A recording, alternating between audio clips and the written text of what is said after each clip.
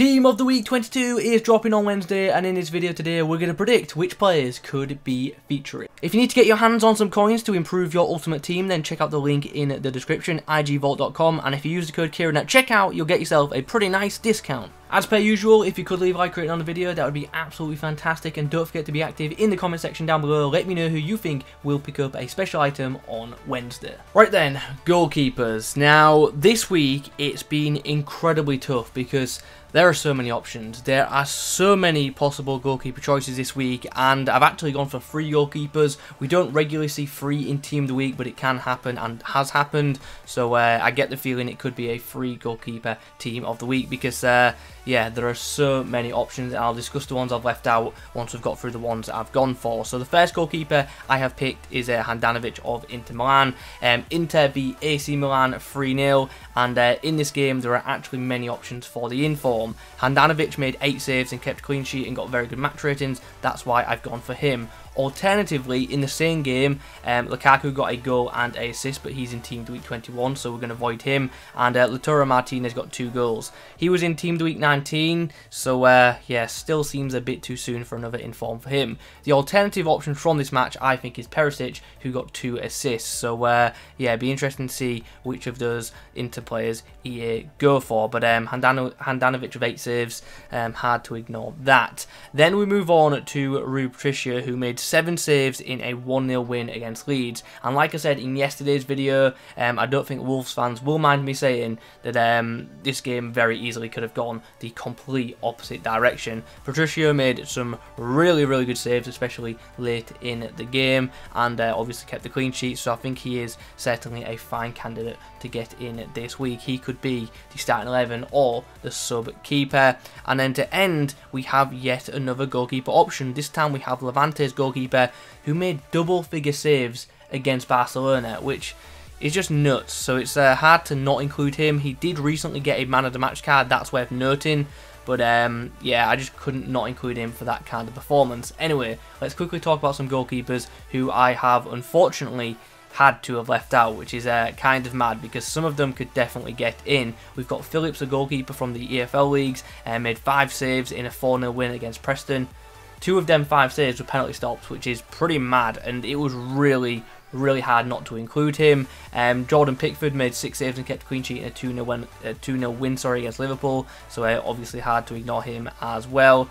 And yeah, there are other goalkeepers too. There's Samba, who made like 6 saves, and yeah, as I said, goalkeeper choices very tough this week. If you agree or disagree with my goalkeeper selections, let me know in the comments. Okay, so before moving on to the outfielders, let's quickly talk about the sponsors of this series, OneFootball, who, as you will already be aware of, there is a link to download in the description. Free to use, free to download, all that good stuff, so you've got absolutely nothing to lose. As you can see, we were incorrect with our prediction of Arsenal to beat Manchester City. I was fearing the worst after the first few minutes when Sterling got that goal, but yeah, it is what it is. Obviously, the match centre is highlighted here where we can check up on games from the day. Normally, I would click the Arsenal match, but we're not going to do that. We're going to actually click the Aston Villa-Leicester City game, in which you can see Harvey Barnes was the standout player, and he might feature later on in this video. If this kind of app is something you'd be interested in, where you can see more than just stats, there's live ticker feeds and stuff like that, see the lineups before the games too, then you know what to do. Give that link in the description a click and try the app out for yourself. Plenty of features that I haven't mentioned too, so go discover them yourself. Okay, so outfielders, these are going to be mixed up a bit. We're going to have midfielders, strikers, defenders, just all muddled up, so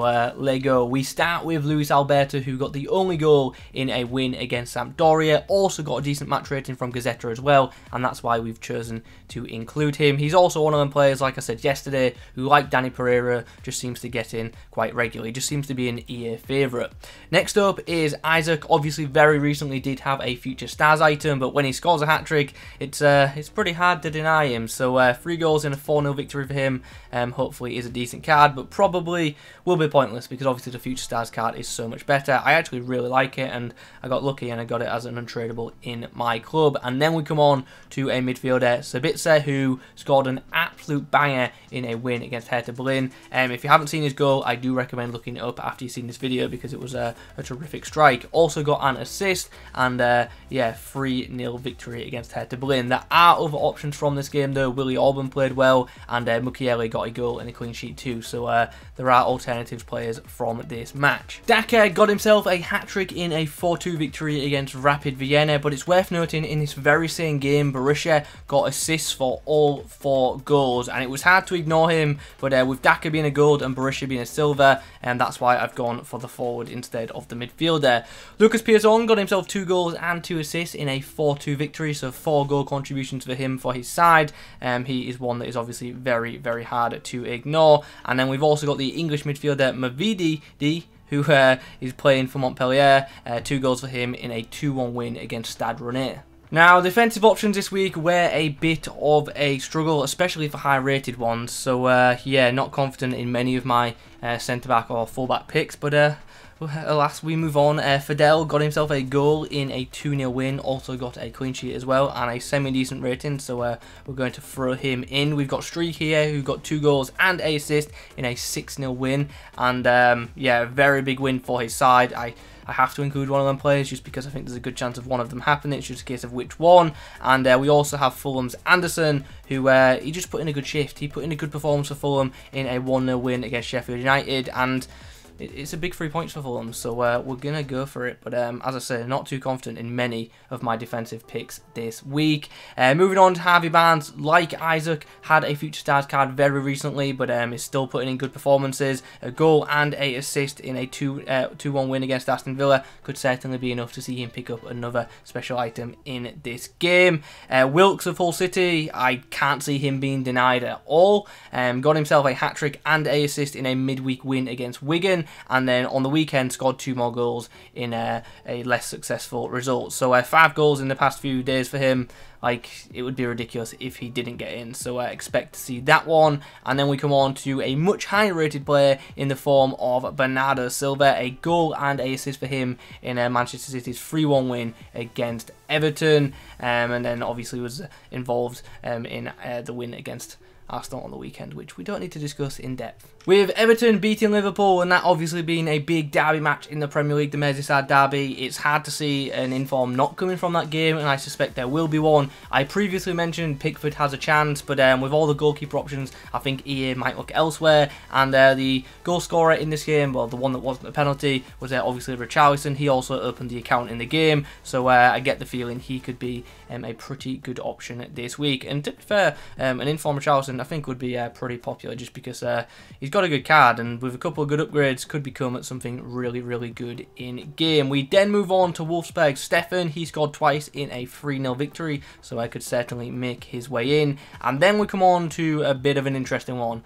We have Casemiro, who got a goal in Real Madrid's win against Real Valladolid. Now, in this match, Toni Kroos got man of the match and also got the assist, and I probably would have gone for Toni Kroos. However, we've already seen a Flashback Kroos, like, semi-leaked in FIFA. Like, it was available, then it wasn't, and it just hasn't been released since. So, maybe there's a Flashback Kroos coming at some point this week. But obviously we don't know for sure, but because that's all up in the air, I've gone for Casemiro instead. But if EA do pull the plug on that Flashback Kroos, then he very well could be in the team of the week instead, so something to think about right there. Frankfurt got themselves a really good result against Bayern Munich, winning 2-1. In this game, Kamada got himself a goal and a assist, so he's an option, but I'm actually going to go for Younes, who got himself a goal, and it was a really, really good goal as well. And he was also just involved, like, in the build-up to everything that Frankfurt did. Well, at least in the highlights that I saw anyway. I didn't watch the full game, but judging by the match ratings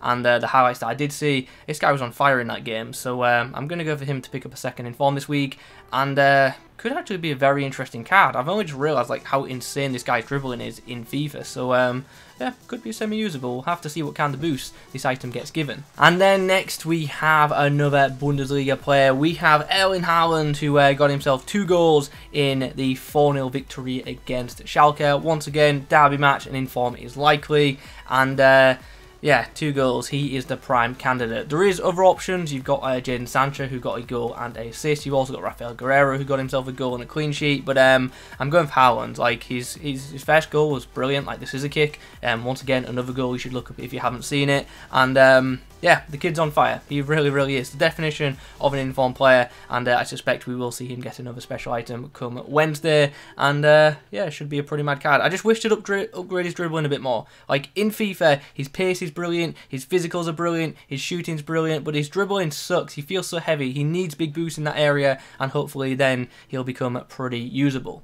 And then to finish us off, we do have 3 quick-fire options. We've got Dusan Tadic, who got himself 3 assists in a 4-2 win against Sparta Rotterdam. Maripan, the Chilean centre-back, got himself a goal in a big win for Monaco, beating PSG 2-0. Ultimately, it's just one of them games where I think an inform will be produced from it, because obviously it's a very big game in France, and he was the standout option for me. But I wouldn't be surprised to see someone else get in instead from Monaco. But we're going to go with him. And then finally we have Andre Carrillo, who got himself a goal and assist, and yeah, helped his side win 3-1 in the Saudi Pro League. Those are my predictions for Team of the Week 22. There's a few good players in there potentially, but yeah, it's not the most amazing Team of the Week, but yeah, it's okay, I guess. Let me know your thoughts in the comment section down below. Let me know what players you think I've missed out and which players you agree with. Subscribe to the channel if you are new. Thanks for watching, and as always, I'll catch you in the next one.